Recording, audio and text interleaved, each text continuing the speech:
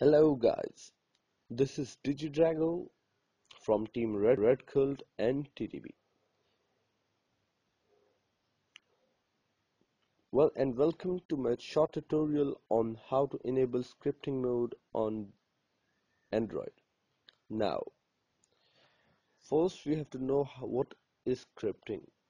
Basically, scripts are written commands or program written for tweaking, cleanup, or boosting up or overclocking mode for Android devices. What you require for this is an Android device running 4.1 or higher or 4.2.4 recommended Jelly Bean. And you need root access, means your device must be rooted, contain super user, king user, etc, etc. Now you have to download a special app for this developed by XDA developers known as Universal Init.d script.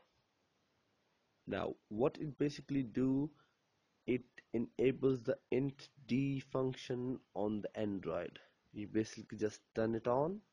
Now the interface is quite simple and easy. You have to press activate first, but make sure that you have created a backup because it may break your device if it is not installed properly or it is not a compatible version. Check for compatible versions as listed below in the description. You can press activate and wait for time.